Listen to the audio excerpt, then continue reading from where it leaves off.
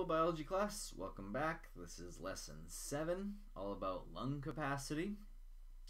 You know generally what lung capacity is, but what we're going to do today is we're going to put a whole bunch of terms to it. So we're going to be able to talk about each stage in breathing and how much air is left in your lungs after you breathe out, and what it means to be able to breathe all the way in and all the way out.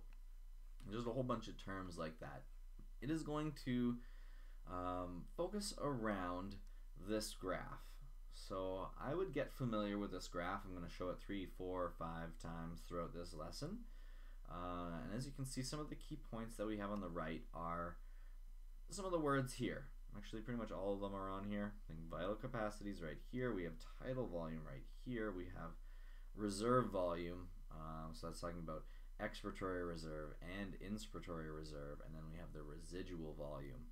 So pretty much all these terms are within here. So we're going to talk about this graph, and we're going to figure out this graph and what it means.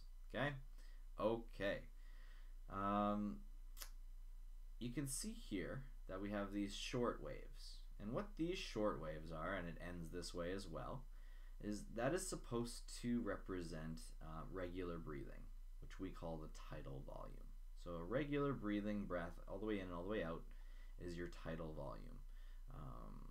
We also have this large spike where we breathe all the way in and we breathe all the way out as far as we can. So that's what's happening here. Normal breathing as in as far as we can, out as far as we can, back to normal breathing.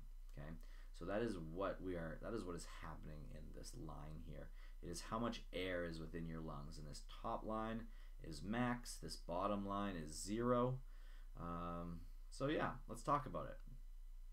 Lung capacity. A person's vital capacity is the maximum amount of air the person can forcibly exhale after the largest possible inhalation of air. This is essentially your biggest breath, okay? And then what we're talking about is this part here. After your largest inhalation, what is the most amount of air that you can exhale? So that is this part right here. So vital capacity is from this top line to the bottom, or the second from the bottom line here. So vital capacity is how much you can breathe in and then breathe out completely. Okay, you are not capable of breathing out all of the air within your lungs. If you did, your lungs would stick together, all the pieces would, and you would never be able to get air back into it. So we do not breathe all the air out of your lungs, but the maximum exhalation is how much you can breathe out of your lungs, and that is the vital capacity. So your biggest breath in and out is your vital capacity. The tidal volume, as we kind of mentioned before, is the amount of air inhaled or exhaled during normal, quiet breathing. So just regular breathing. So vital capacity is all the way in and out, and then tidal volume is just regular breathing. We have the inspiratory reserve volume, which is the amount of air that can be forcibly inhaled after a normal inhalation. So we have a normal inhalation, which would be at the top of this line here, normal inhalation. Then how much more air can you breathe in? That is your inspiratory reserve volume. Similarly, after you breathe out regularly, how much air can you breathe out? That is your expiratory reserve volume. So you'll notice that expiratory reserve volume, tidal volume, and inspiratory reserve volume total up to equal your vital capacity. So that would be a very good question. Explain how your inspiratory reserve volume, your tidal volume, and your expiratory reserve volume add up to equal your vital capacity. Why is that? How does this all work? That would be a very good question. So the inspiratory reserve volume is the amount of air that can be forcefully inhaled after a normal inhalation. So breathing and then inhale. That is your inspiratory reserve volume.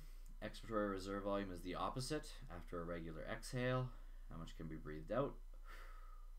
That is the expiratory reserve volume. Expiratory, inspiratory, and tidal volume equals your vital capacity. So these are all key how we breathe in. So this is an amount of air. How we treat like your total lung capacity is we would talk about your vital capacity. That would be the volume that you can exhale after you've inhaled completely. The last thing we have, so here we go over the vital capacity is equal to the three types that we talked about there, but we also have the residual volume. So the residual volume is the amount of air that is left in your lungs after you've pushed out as much air as you can. So after you've done the vital capacity breath in and all the way out, there's a little bit of air left over. And that is to allow your lungs, or to prevent your lungs from collapsing. So like I said, if you breathe every single particle of air out of your lungs, each layer of your lungs would be touching, and there would be no way for it to be opened back up again when you breathe in. It would essentially collapse your lung and not allow it to bring air in to let you breathe.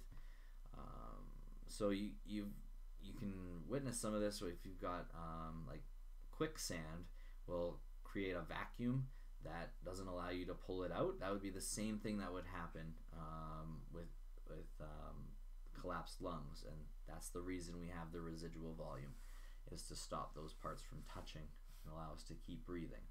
So again, the residual volume is down here. It's a lot more than we actually think it is, but it is the amount that is left in your lungs after you breathe out completely. So there are some breathing tests that we can take, if there's a problem. So check out that video. And then there is the spirometer. So the spirometer is kind of like a mouthpiece face mask that you breathe into that is able to calculate all of these things: your vital capacity, your tidal volume, your reserve volume, and your residual volume. It can all be calculated using this fancy device. If you check out that video, it also has a very good explanation of the lung capacity diagram. So check it out, and if you have any questions, please let me know. This diagram is extremely important for your success in this lesson. So make sure to study it. Then we'll have the lung capacity activity. If you need some of the materials, please let me know and I can provide those to you. Obviously, the materials are for your use only, but you can figure out approximately what your lung capacity is and what your vital capacity is. So do that lab, and if you have any questions, please let me know. Thanks very much for watching, everyone.